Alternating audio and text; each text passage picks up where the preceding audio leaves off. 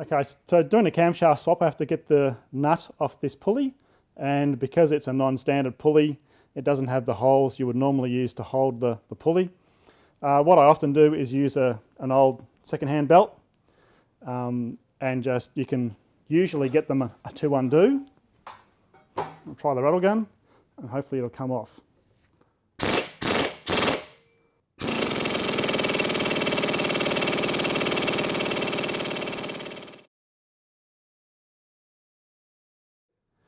Okay, so we finally got the nut off with some heat and a lot of rattling, which is not meant to happen. And now we'll pull the cam pulley off. Oh. Sometimes they don't like coming off terribly easily, but this one's sliding off nicely. I can get the belt off.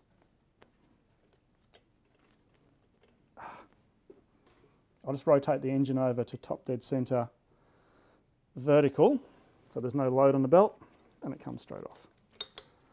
Okay, don't do that to a belt you're going to use to turn the cams. It'll destroy it. So the pulley slides out.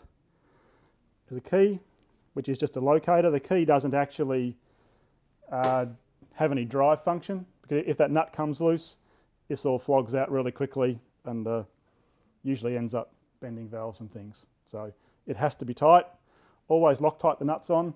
The nuts are spec'd as a single use.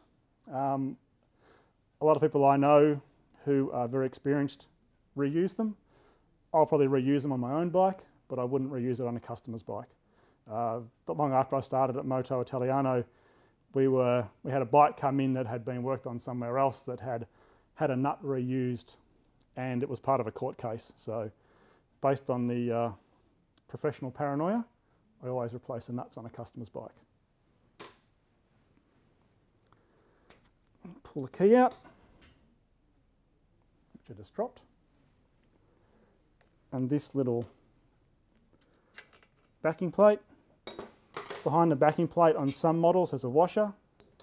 Possibly in the 900s there's not. And then the cam's ready to come out.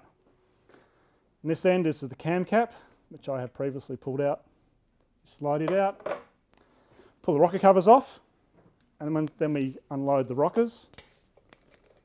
And once we've done that, we can just slide the camshaft out.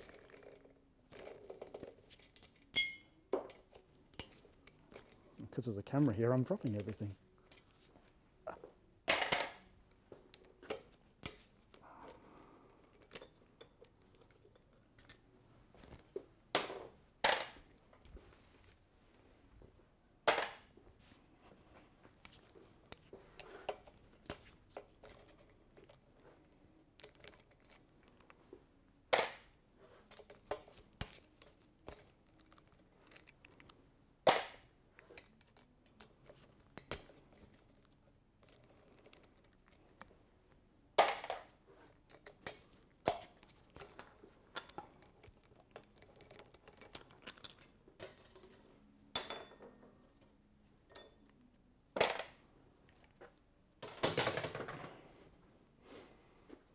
Okay, now we've got the rocker covers off. On these opening rockers, there's a clip on one side. Remove the little clip. I just use a little pick. Clip comes out, and that's out of the way. The clip came in with the Panther, also with the Peso engine in about 86. It was one of the revisions I did on a Panther. It has a full width rocker, and you have to pull the pin out to get the opening rocker out. But like that, you can just slide the rocker across, and now it's out of the way. Same on this side. Pull the clip out, slide the rocker across. Often you might need to move the cam a little bit just to get that to slide. And with the opening rockers out of the way, the camshaft slides out. What I'm doing this for, this is a 620 camshaft that I had modified to fit in the earlier style head. This head has a bearing here and a bearing here to support the cam, and one bearing in the camshaft end cap. The 620s and 800s, they got rid of the two bearings this side and put a single bearing in the middle here. So this camshaft had a boss about here somewhere, and I had someone grind it off to fit in this engine because I wanted to try out. The 620 camshaft compared to the camshaft that's going into it has much the same duration and lift, but it closes the inlet valve 15 degrees earlier. And the idea of that is it traps more air. In the 400 it was better up to about 8,500 revs, and then not so good above that because it's a 400 and it's meant to rev to 11. It costed a couple of horsepower above 9,000 revs, but my mechanical sympathy doesn't really have me rev things to 11 so easily. Makes my skin crawl, frankly, on this poor little engine. So we're going back to the original camshaft. The original camshaft in these is the R cam. And R doesn't mean race or anything like that, it's just R. This profile actually started, it was the second Panther style cam profile. It started in the F1 of 1985. Not sure why they changed it from the Panther cam profile. The Panther profile is a little bit bigger than the F1, just a little bit, and I've had people say that it's a better camshaft, but for some reason they did this. In the F1s, this camshaft had an inlet centerline spec of 110 degrees. When they went to the Peso, it was retarded to 119.5. People tend to go on about that being some sort of emissions thing. I don't understand why it can be emissions because there wasn't any emissions on these engines. I think it was because when they went to the Peso, they had the longer manifolds with the Weber car carb on it, and because of the long manifolds, they retarded the camshaft to try and get some top-end power back. Because on an F1, it has a Delorto 36 or 40 mil carb and a very short manifold, it tends not to hurt the top end. The long manifolds would have hurt the top end, so that they retarded the cam timing to get some top end power back. That's my theory anyway. I don't particularly like these camshafts. I don't think they're that good a camshaft. For this engine, the lift is okay. On the 750 engines, the valves were too big for the lift these cams have. And interestingly, these profiles are exactly the same as the profiles they used in all the 4-valve Desmo Quattro Strata engines. They just took the profile, put it in the 4-valve cam, and off they went. Putting the camshaft in, there's a very thin shim washer that goes on this end of the cam against the large bearing journal. So you put that on and you slide the cam in. Now between these two bearings there's a spacer, and that spacer tends to fall down and get in the way. So put your little finger in, lift it up and slide the cam through. There is a seal runner just here. Probably should have shown that earlier. Seal runner, make sure it stays in place. These seals, if you are into here, these seals often get very hard over time, and sometimes they can get so hard that they shrink a bit and they turn, and you can just spin it in the housing. It won't really leak, it'll just spin. Okay, so put the cam thing back in. First spacer, backing plate. So put the key into the keyway, which can be a little bit fiddly. On the big block engines, there's usually a slot in the backing plate that helps you put the key in, but on these engines, small blocks, there isn't. So now the key's in. Now the fun part is to line the pulley up with the key and slide it on. It's very easy to just hit the edge and then push the back of the key up and have it not go on properly, and then you do this 5 or 6 times. Okay, there we go, got it first time. I call that luck. Now, I'm going to Loctite this nut on, so I just clean the thread. As I said, because it's mine, I'll reuse the nut. If I was working on your bike, I wouldn't.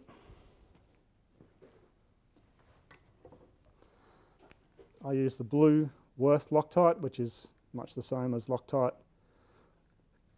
242, 243, which is also blue.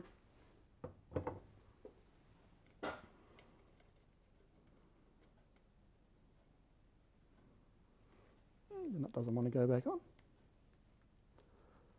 Still upset from the last time. Okay, so get the tightening belt back out. Spin the engine back over to the mark. There are other marks on the, usually on the timing gears and on the cam gears or cam pulleys that you can use to set them up, but this engine doesn't have it, so I'll just go with these, and because the opening rockers are across, there's no load on the cam anyway.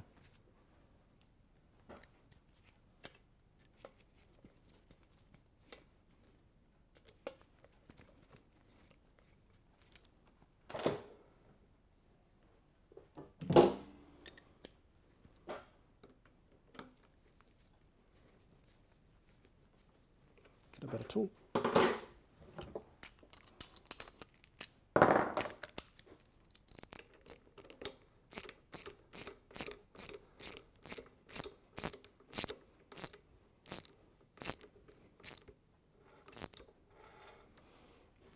If you're using standard pulleys for this, you can use the standard tool, which has the 2 pins. It locks into the pulley like so, and you use the nut, and it's all really easy. Just making this hard for myself.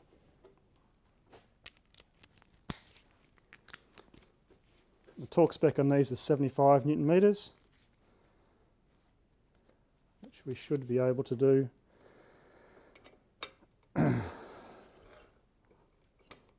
Holding all this, I might even hold the timing shaft. The belts will usually support this load, no worries.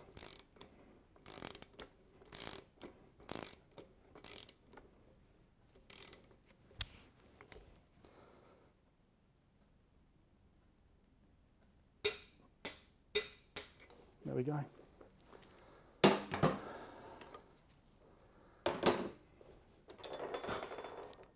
That was easier than getting it off.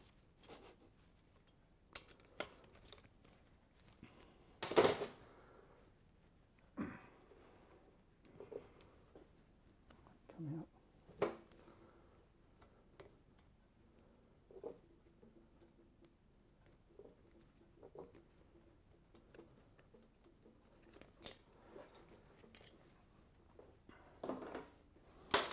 Okay, so that's all we do on this side.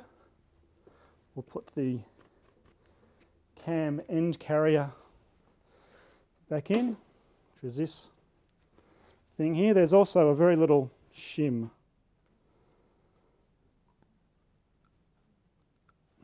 on here. They usually have, sometimes I find if you put it together but before you put the pulley nut on, that this actually preloads the cam, in which case I usually leave them out if I find there's any drag. And I usually replace the gasket too. But once again, my engine doesn't get all the nice stuff. If it leaks, I have to replace it. Whereas if it's a customer engine, I don't want it to leak, so I replace the gasket every time.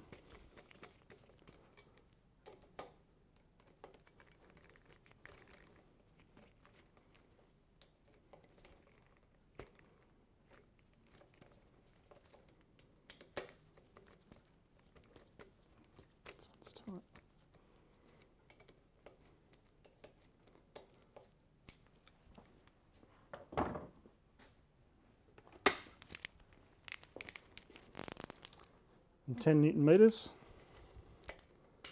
on the screws.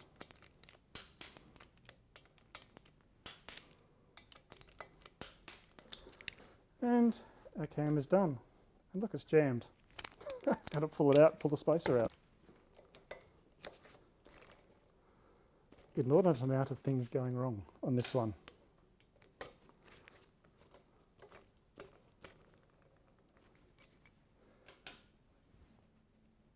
Right spot.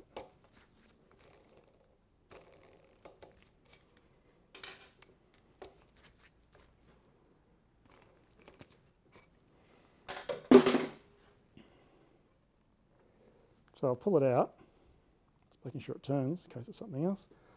Take the little shim out.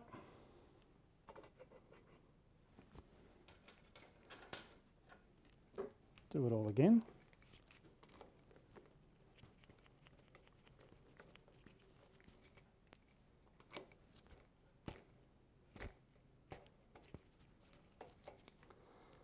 Would have been much easier if the camera wasn't here.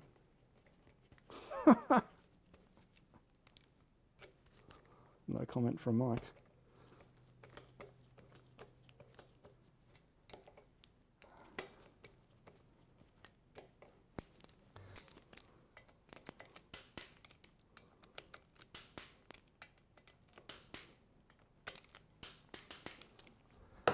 Hopefully now it turns. It does. It can't actually float because the nut pulls the cam up against the two bearings in here, so it doesn't go anywhere, but that spacer can often be an issue. Okay, so now we've got the other camshaft in, and we just set the valve clearances. To check them, I usually start just by feeling what the clearance is on the closers. The camshaft spins at the moment, so there's no drag, so there's no interference, any of them. And the way to measure initially the closing clearance is just push the valve down, and you'll feel that as you rotate the cam, you get to the open point where the valve is normally open on the camshaft base circle, and bring it back up again, and you can feel and hear just a little bit of clearance there, but there's not very much at all. It's the exhaust and the inlet side. Depends on the difference in the camshaft base circles. If the base circle is the same, then there's no adjustment to be made. If the base circle is different, then you have to make adjustment, and certainly needs an inlet adjustment.